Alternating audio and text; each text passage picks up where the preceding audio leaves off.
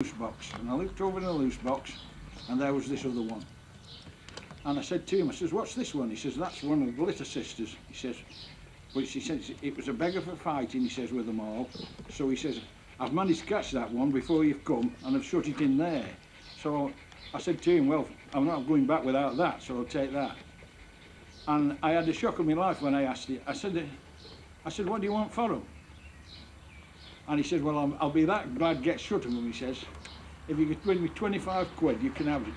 And the biggest mistake I ever made in my life was I didn't buy the lot. Because if I could have caught the other two, George, I'd have took the lot. But I couldn't catch the buggers.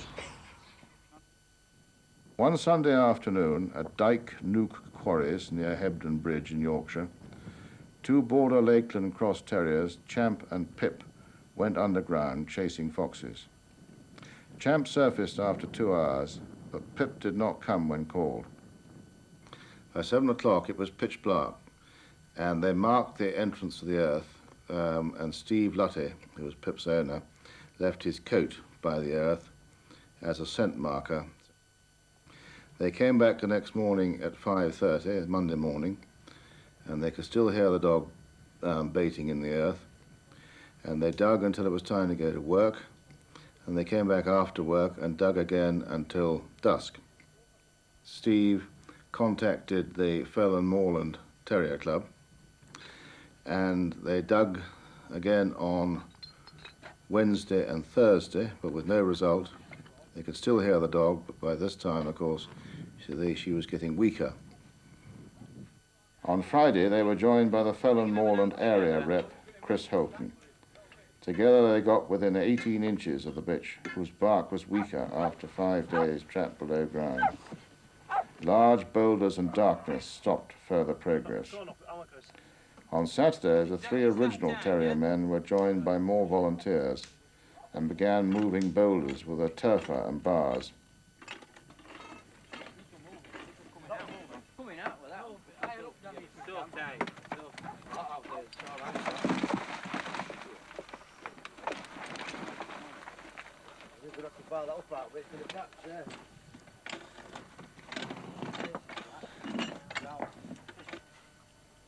Let's just have another land here. Torching it, Paul.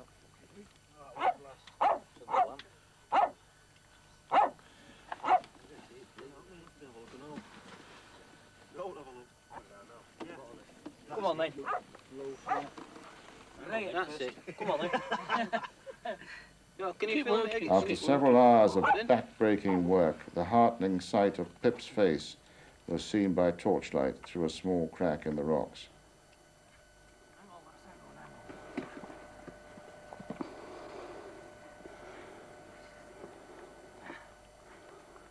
Got some help in there, are you all right?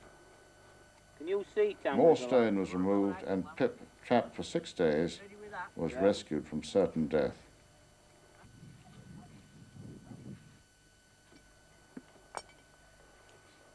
Come on, girl.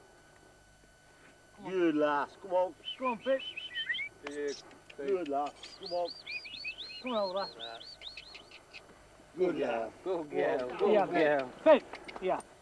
Come on, Pip.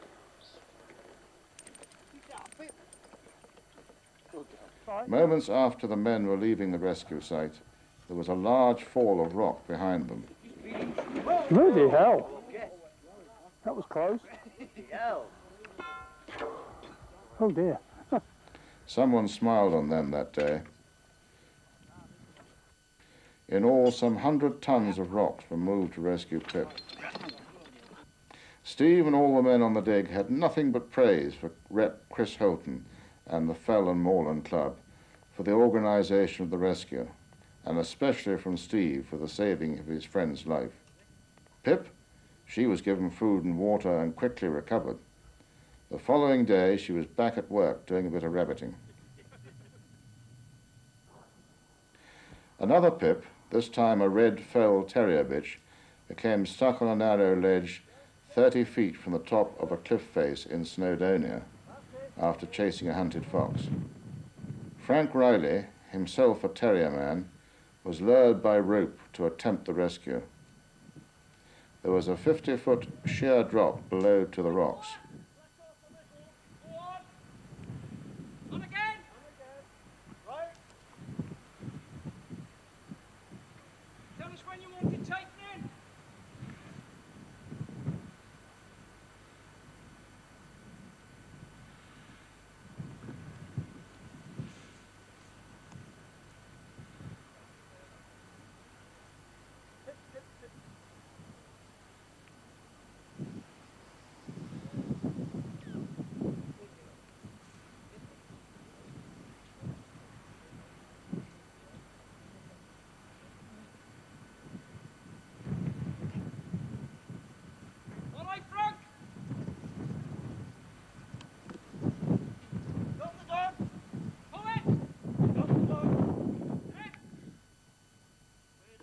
He's got the dog!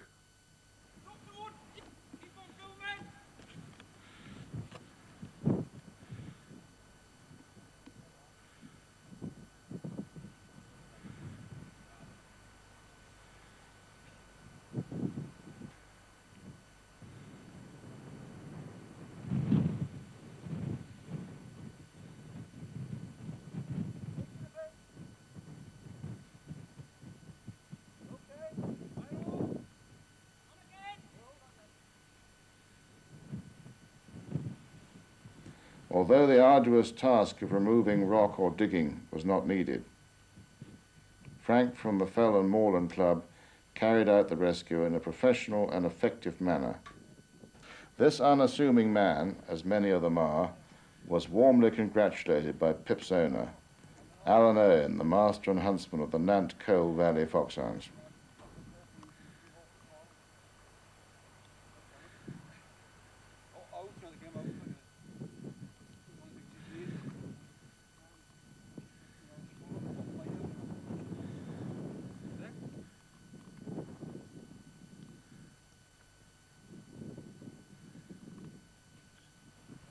Actually, what happened yesterday, Alan? How did the terrier come to get down there, like, or get there? We were hunting up on that bit of rough ground up there, and we had a fox on the ground, and we bolted him, and he went headlong down that crag, and the little terrier got excited, and she went down after the hounds. These were just two of the rescues carried out by the Fell and Moorland Terrier Club all over the country.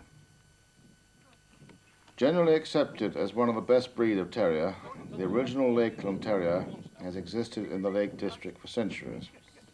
In the last 100 years, the working Lakeland and show Lakeland have split and now show a marked difference.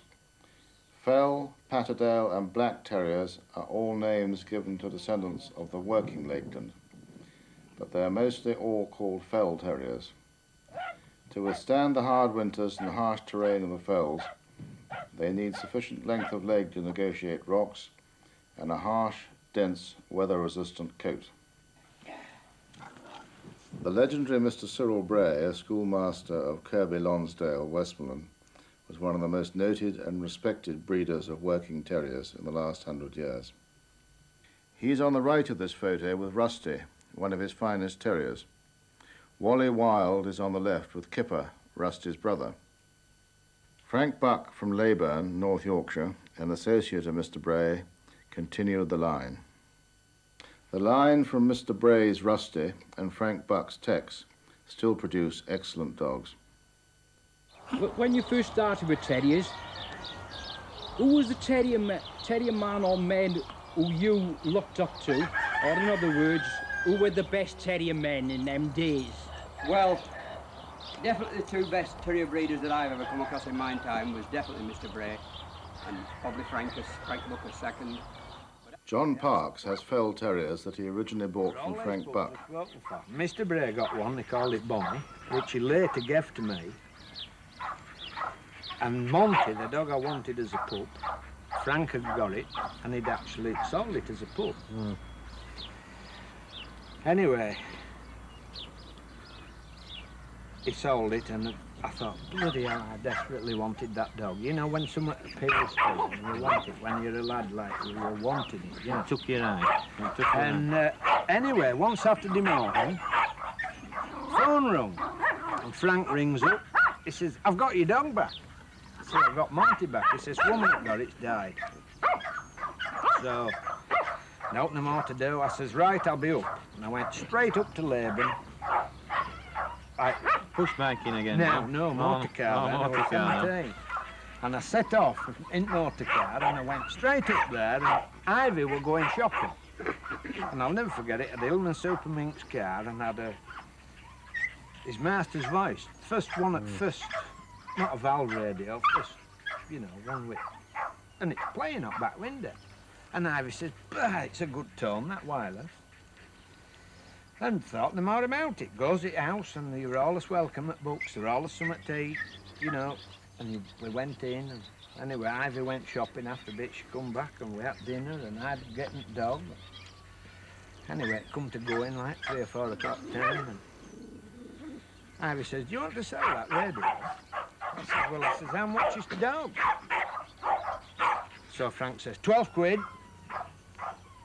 So I says, I'll swap you at wireless for the dog.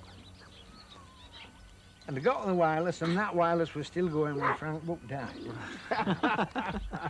And that's as true as I'm stood here. Yeah. Maurice Bell is a sheep farmer and master and huntsman of the Wensleydale. He kennels hounds on his farm in the beautiful but sometimes inhospitable terrain of the Wensleydale Hills. Oh, I like a natural fell terrier. I don't care what colour they are, whether red, black or tan. Fern. This old bitch here, that's my type of terrier. She's a hard jacket. She's not too big. She's, actually she went to Yorkshire Show when she was 3 or 4 years in, but I mean, my daughter took her, I didn't take her. I'm not a showman, but they must work for me. They're no good. I don't care what they look like. They must work. I have a young dog now, a young black and now. It's no to look at, but absolutely unbelievable. She's just what I like in a working terrier. But I don't like them too big. I don't like them too broad. They want to be on a bit of leg as long as they're not too wide. But what's suitable to my type of country? Because when they're hunting up here, they have to go all day on couplings, and it's a hard job. They travel through ling, briar, bracken, and when it's snow, they're up to belly in snow all day and ice. They've got to be tough. But a jacket is essential. They must have a hard jacket. No good these smooth coated ones, and these with a lot of jacket. You get these with a lot of jacket, go into a peat hole, and they come out absolutely balled up. So the poor devils will starve before long. I've had them an awful lot of years. I mean, we've kept the same type of terrier and tried to keep them, but you know, you've got to put a bit of fresh blood in. A dog we used was Harry Hardesty Turk. He was a famous dog in them days. Good work dog, worked with Melrek foxhounds, and everybody seemed to want to put some Turk blood. Well, there's some Turk blood in them, but it's a long way back. A long way back. These terriers, they used to wall, they get over walls, they get over fences, and some places, you know, that's the job. They're bred for work, and that's what they enjoy doing. I'm a very, very fair man. I'm not a cruel man. Maybe lots of people think I am, but I'm not.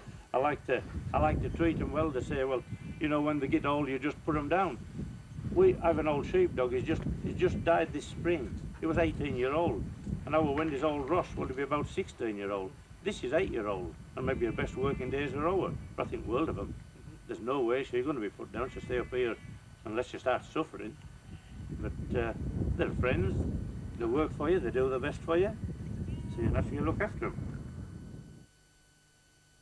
Ken Gould is a well-known breeder of black terriers. As good as the black dog.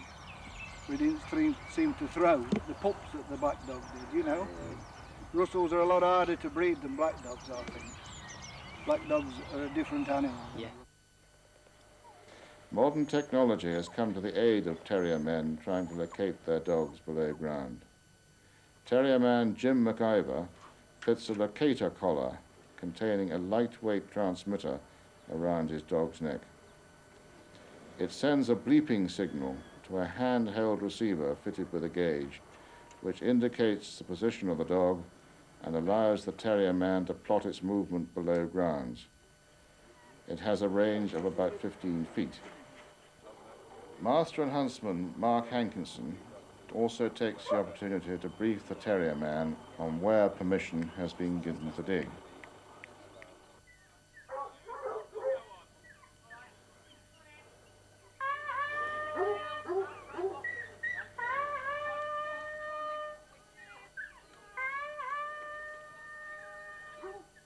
A fox has gone to ground here, so all the exits from the earth are blocked, some with stones, some with nets.